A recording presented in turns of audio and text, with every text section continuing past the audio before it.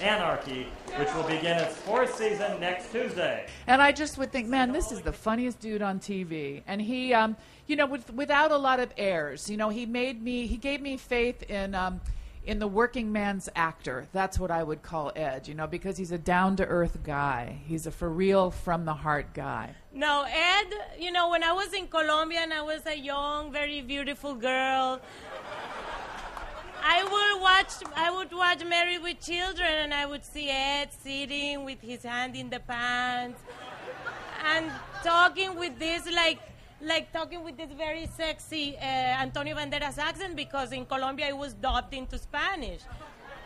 So he talked perfect Spanish at that time. Ladies, in the back row.